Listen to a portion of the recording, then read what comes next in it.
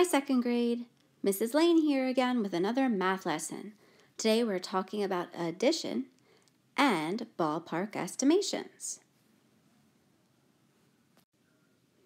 To begin with, we want to remember our close but easy numbers poem, our rounding poem.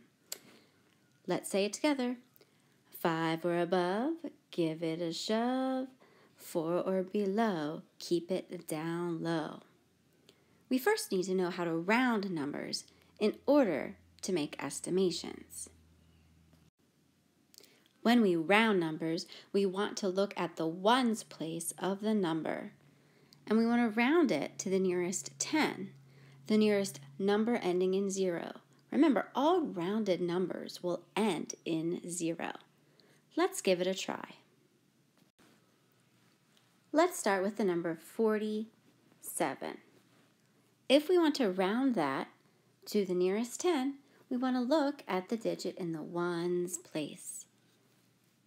In the ones place, there's a 7. So remember our poem. 5 or above, give it a shove. 4 or below, keep it down low. Because 7 is 5 or above 5, we want to round it up. The next number that comes after 47 and ends in a 0 is 50. So 47 rounds to 50. Another example, if we wanted to round 83 to the nearest 10.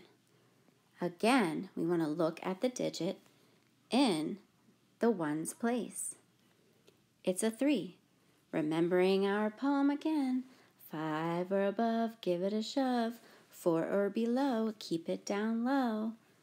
Because 3 is 4 or below, it's less than 4, we round it down. The number that comes before 83 that ends in a 0 is 80.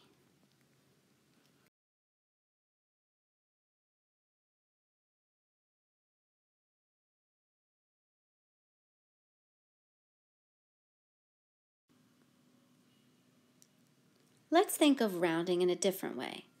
Let's think of it as a number line. If we're rounding 47, think of a number line where one end is 40 and the other is 50. Where does 47 fall on that number line? Well, we know 45 is in the middle of that number line. 47 would fall closer to the 50. That is why we round 47 to 50. Let's look at a number line again, this time for 83. Again, if we think of 83 on a number line where one end is 80 and the other end is 90, where does 83 fall? Well, if we know that halfway in the middle of 80 and 90 is 85, then we can determine that 83 goes somewhere here, closer to 80. That is why we round 83 to 80. So now we're ready to put our rounding together to make ballpark estimates. Let's say, for example, we wanted to take the numbers 22 plus 35. For right now, we're just going to find a ballpark estimate. Sometimes we just call it an estimate. To find a ballpark estimate, we're going to round 22 and round 35 to the closest number ending in a 0. 22. Remembering our poem and thinking about the ones place, 5 or above, give it a shove. 4 or below, keep it down low. 2 is less than 4. It will go down low. We'll round it down to 20. 35. 5 is in the ones place. 5 or above, give it a shove. We're going to round 35 up to 40. Remember, both numbers we round to must end in 0. Let's now add our two estimations. 20 plus 40, we get 60. This is your ballpark estimation with an answer of 60.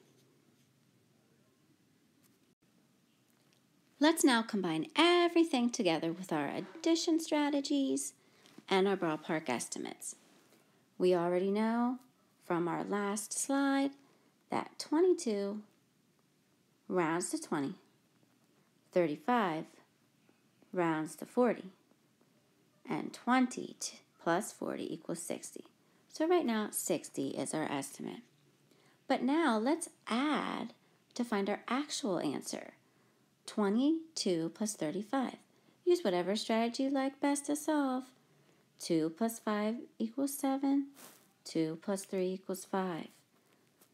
What we do next is we check, does our actual answer, 57, come close to our estimated answer, 60?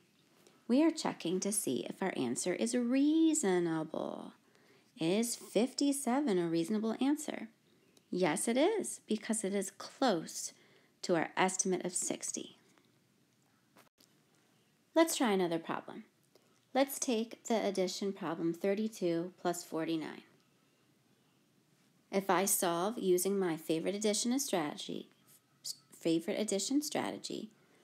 2 plus 9 is 11.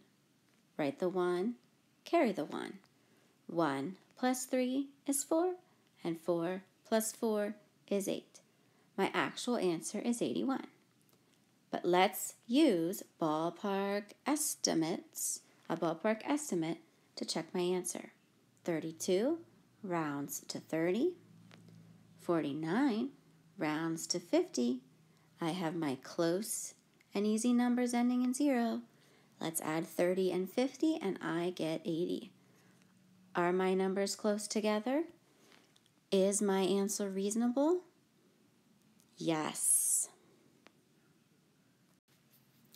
So today we reviewed rounding using our poem, 5 or above, give it a shove, 4 or below, keep it down low.